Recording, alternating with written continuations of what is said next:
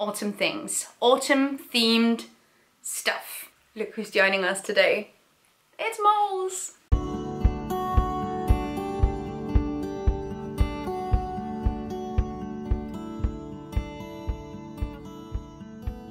Hello everybody and welcome back to my channel. My name is Gita Marie and today we have a special guest. The long-term subscriber will remember what a queen she is. I'm dog sitting for a week and it's glorious. It's gonna be consistent comic relief to see her in the background constantly throughout this video, just looking at me. Today I want to do another anti-haul. It's been a hot second and we're gonna get back into it. So I thought what better opportunity than the switching seasons. We have several holidays coming up as well. It's prime time for another anti-haul, so let's just get into it. The anti-haul is just the opposite of a haul. So instead of showing everything that I'm getting or everything I have gotten for a specific season, for a specific event, for a specific occasion, I'm talking about all the things I'm not going to buy.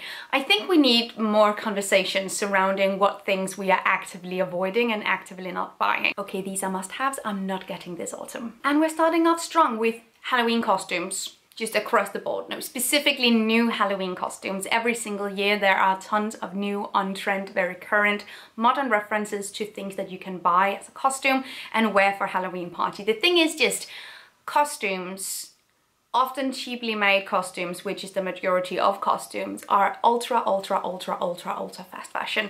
It's awful quality because it's not made to be used for more than a few parties. It's very cheap. No one was paid fair wages to produce this stuff. And just like we're not buying fast fashion, we're also not buying fast fashion when it's fun and trendy costumes. Instead, get your DIY on or use what you already have in your closet to dress up, or hit the thrift store, because there are, especially during this time of year, a million costumes in the thrift store that you can get instead. But I definitely recommend just using things you already have to create a costume. I feel like this is also a lot more fun and it makes for a lot funnier costume than simply just buying the same Sabrina Carpenter costume that everyone else is already wearing because they got it from the same place, because it's mass produced. I feel like it's just funnier to make something that's unique. Anyway, if you have a costume from last year, why not wear that again? This is kind of in the same thread, but seasonal decor. I have had beef with seasonal decor throughout my entire life. I don't like the idea of buying new decor simply just to replace it when the weather changes. I don't like that. I don't like that a whole lot. I specifically hate Christmas decor. I don't think it's cute. I don't like when my home is seasonally decorated. I never liked it. So this is also an incredibly free opinion, I might add, but that's okay. This is most of all my opinion. It's often based on wanting to be low impact, wanting to be as environmentally friendly as possible, but mind you, this is still just my opinion. So if you have other priorities, or if you really like dressing up, or if you really like seasonal decor, this is not to say that there isn't a more sustainable way of doing it, because there is. It's just, this is what I'm not gonna buy, and seasonal decor is one of them.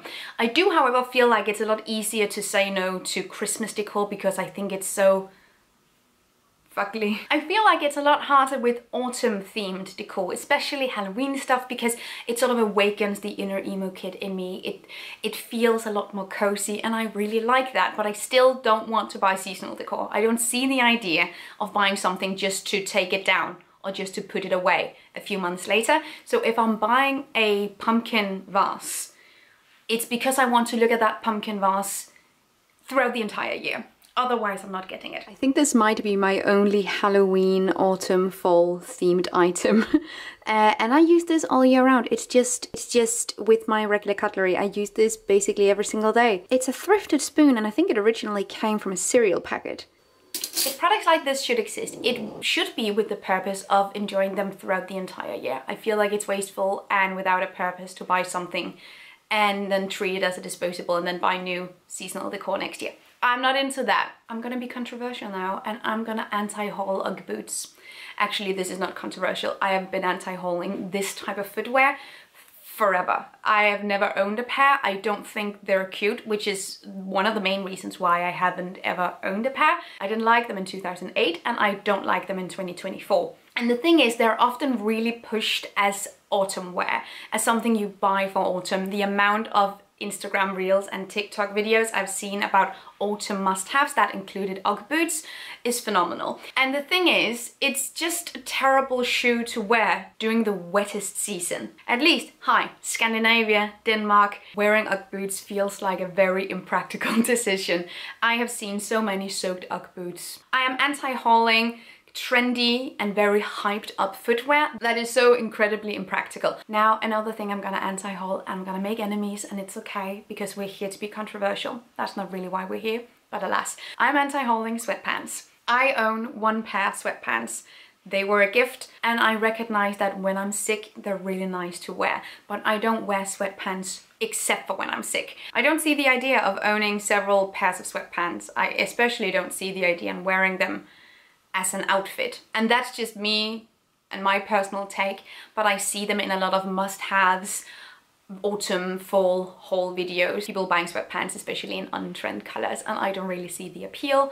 I would much rather put together an actual outfit, but that is, once again, it's me. And if you feel that way, and this is sort of the point of the video, if you feel the same way, you don't need to buy sweatpants because they are not a must-have. There are very few things indeed that are must-haves.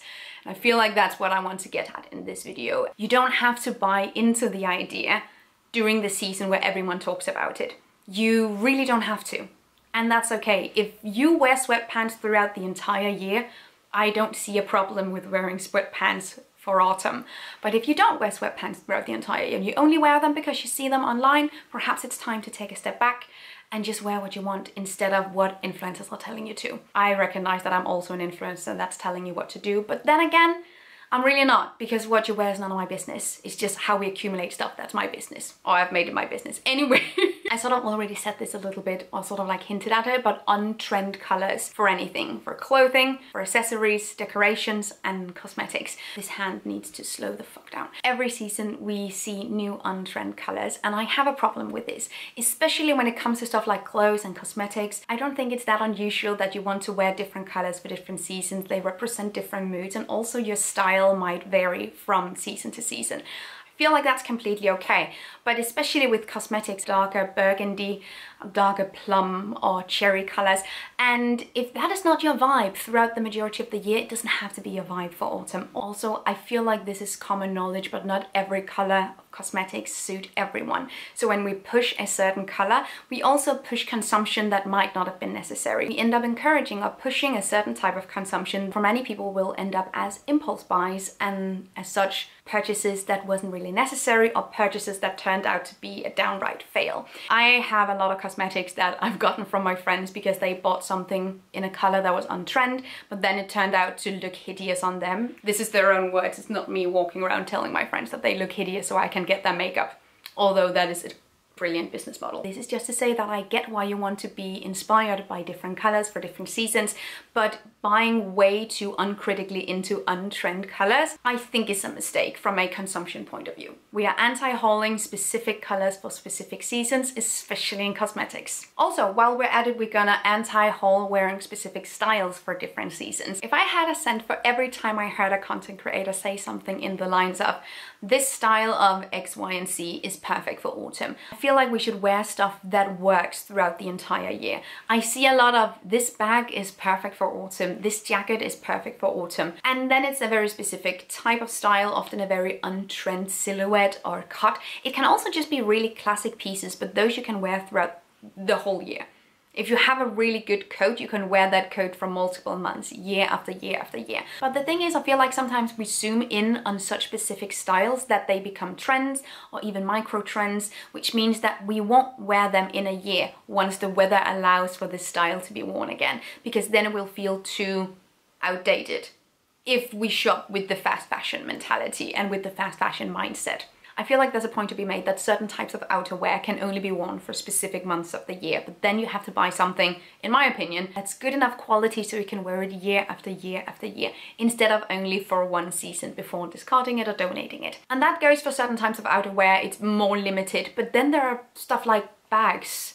There's no such thing as a perfect autumn bag. I feel like that is gibberish. Did your life change so drastically with the season that you need a different type of bag for each season? I don't get it. Anyway, season-specific styles. No, we're gonna anti-haul that. I also need to talk about pumpkins because obviously we need to talk about pumpkins. I love pumpkin flavor, most things. I love pumpkin seeds, roasted pumpkin seeds. Oh my goodness, I love pumpkin in cake, in pies, in savory dishes, in soups. It's such a delicious ingredient. I'm anti-hauling the use of pumpkins that do not include consumption of said pumpkin. I don't like when we scoop out the inside of a pumpkin to make a jack-o'-lantern and then we just throw away the inside. It's like, this is really good and you can make a puree, you can put it in a pie. Please. Also, while we're at it, let's just anti-haul inedible pumpkins. There are some types of decorational pumpkins. I actually don't even know if that's just supermarket talk. You can get decorational pumpkins, and I think that means that you can't eat them, that they're not edible. What is that? Why? No, absolutely not. At least compost your pumpkins. Let's stay a little bit with the decor because I have another thing I really want to talk about, and it's fake spider webs. And this is not even just a this is my opinion, this is an actual call to action at this point. This is me butting in your business. Don't buy spider webs. Don't buy fake spider webs, ever. We don't need it, don't buy it. Don't hang it outside. If you buy it, contain it to the inside, but either way, don't buy fake spider webs. They are mostly produced of polyester, which means that they don't biodegrade. When we put them outside and they fly away or they get scattered everywhere, it's never gonna decompose. It's never gonna go away. And moreover, smaller animals and birds will choke on it. And that's kind of uncool. Don't buy that. So, fake spider webs is an anti-haul across the board. Same goes for fake snow in a few months. Don't buy it. Okay. And lastly, I have the same issue with scented candles as I've had for years. This is once again kind of a personal preference, and there are also room for personal preferences. Once again, these can't be consumed more sustainably and like with a lower impact.